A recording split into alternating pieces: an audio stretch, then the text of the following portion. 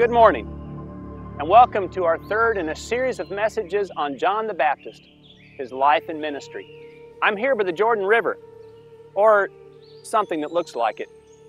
I was reading this morning in God's Word about the day that John the Baptist came preaching.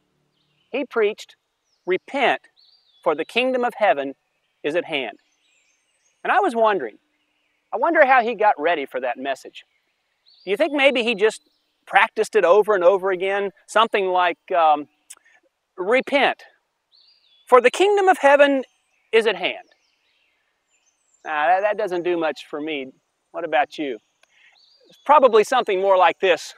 Repent, for the kingdom of heaven is at hand. Yeah, that would do it. Anyway, I don't like to repent.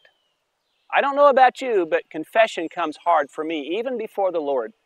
But when I confess my sins, I know that God loves me and forgives me. And the Bible tells me that He is just and faithful to forgive my sins. So I want to encourage you this morning, don't be afraid to repent. God's seen it all, and He's heard it all. And He wants to hear from us. He wants to hear our confessions. And I know from God's Word that He is faithful and He is just.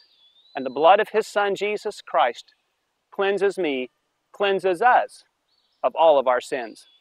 Well, I hope you enjoy our time of worship this morning as we think about repentance, about God's kingdom, and about His grace.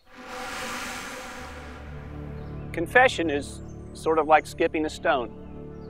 The more you do it, the easier it gets.